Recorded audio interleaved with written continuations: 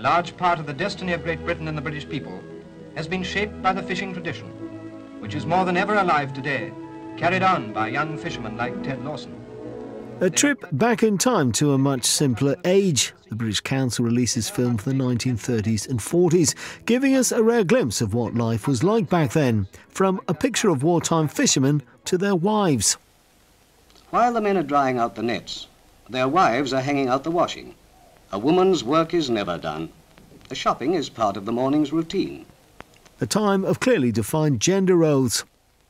Vegetables are plentiful in the village. They are grown in the surrounding fields, which are very fertile and run right down to the edge of the sea. Walk through any English market town and you'll find the inn at the centre of its life. So life apparently just like in the films of the time, and not a regional accent in sight, certainly not in the narration. Off parade, Sandhurst cadets wear their own distinctive off-duty dress. A portrait of a nation drawn into war. The government's final warning to Hitler has been ignored, and a state of war once more exists between Great Britain and Germany.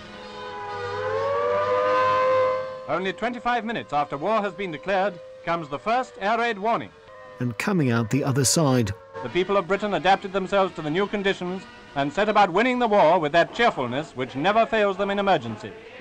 A land lost in time.